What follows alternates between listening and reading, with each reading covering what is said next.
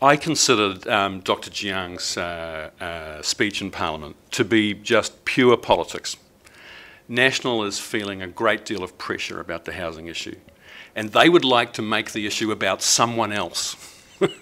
But as the opposition spokesperson on housing, my view is that the problem is the failure of the national government's policies.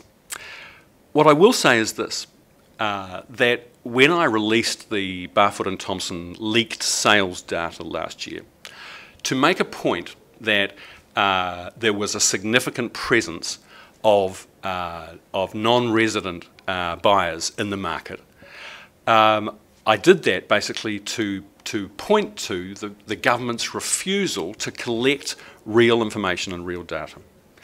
But I regret that some people interpreted that action as an attack on Chinese New Zealanders. That is the last thing that I intended to do. In my view, if you're a resident or a citizen of this country, you're a Kiwi like anybody else. It doesn't matter where you came from. And my mission in politics is for us to fix this housing crisis and to make home ownership affordable for my son's generation. My generation's okay. When I bought my first house, when I was in my 20s, it cost 3 times the household income of my wife and I. For my son's generation, the average house in Auckland now costs 10 times the average household income.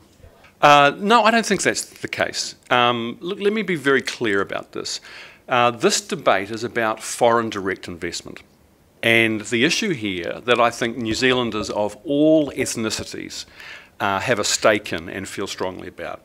The issue is that non-resident foreign buyers, people who are not citizens or residents of this country, are playing a significant role in the housing market here, bidding up the cost of housing and making it much more difficult for New Zealanders of all ethnicities to have the dream of affordable home ownership.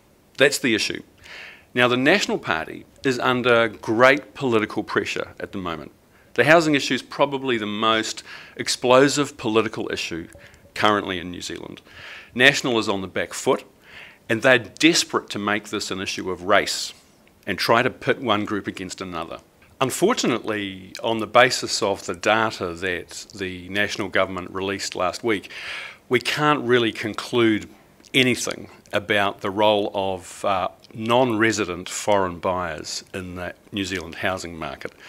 The data they released was highly selective, and in fact, when you look at the data closely, you realise that we can only conclude that non-resident foreign buyers account for anything between 3 and 48% of the transactions during that period. And that's because the government chose to exclude 35% of the transactions on the basis that they were people on student visas, people on temporary work visas, and all of the companies and trusts.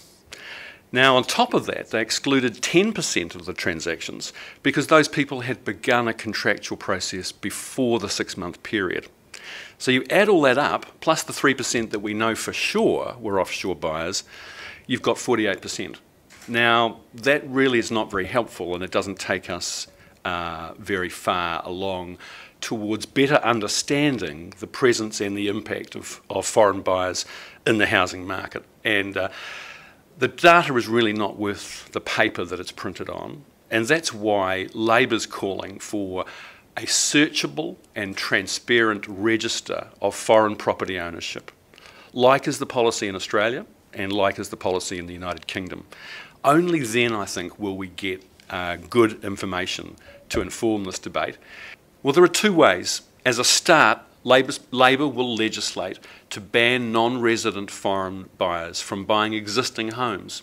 This is the policy of the Australian government, and in the last 12 months in Australia, $30 billion of mostly Chinese foreign direct investment has been channeled into the construction of new homes in Australia.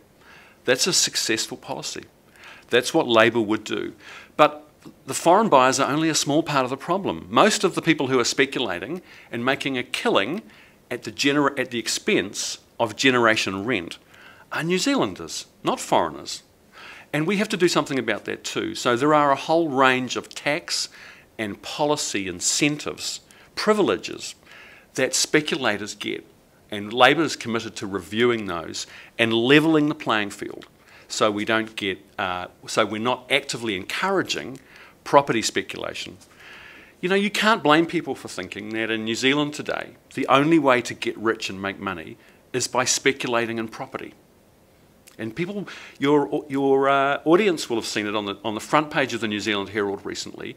A house sold 5 times in just a few months, each time adding many thousands of dollars to the price. And people were just making large amounts of money by flicking these houses on. It's crazy, and it has to stop. If we don't do something about it, we'll never ever restore the dream of affordable home ownership.